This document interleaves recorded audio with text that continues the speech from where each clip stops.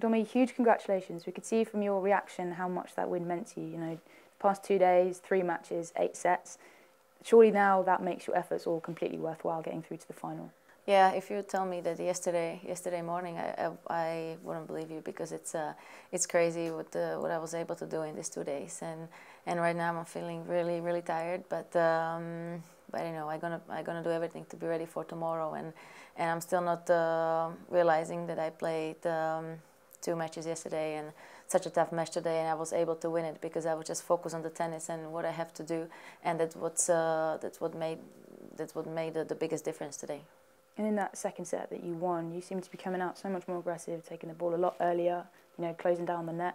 Was that a conscious decision from you to try and conserve energy and get through the match a bit quicker? I knew I have to be aggressive against Svetlana, because if I would let her play her game, I wouldn't have any chance. So I knew I have to be more aggressive today on the court, and I knew I wanted to do little changes. And when my coach came, he said, "Domi, you're playing good tennis, but sometimes you have not good decisions. So you have to more calm down during when you go for swing volley, and you just go for it and don't think about what's going to happen." So he really helped me on the coaching, and I did everything what I could, and I won.